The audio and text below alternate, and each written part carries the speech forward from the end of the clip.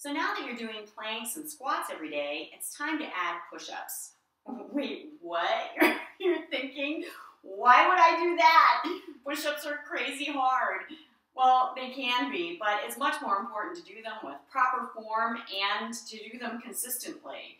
We're going to start with just 10 and work our way up to 100. But don't panic, we're never going to do 100 consecutive push-ups. Almost nobody can do 100 consecutive push-ups with good form. So we'll start with sets of 10 and later sets of 20. The schedule for 100 days of push-ups is right below this video. I want you to print it out so that you can have the satisfaction of crossing it off every day as you finish it.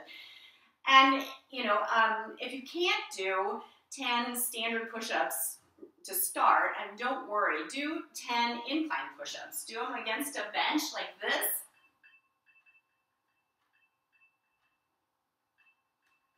Or even against a wall. But just like with standard push-ups, you want a straight line from your head to your heels. And for Pete's sake, don't let your butt pop up or I'm going to come get you. All right, enough talk. Let's do some push-ups.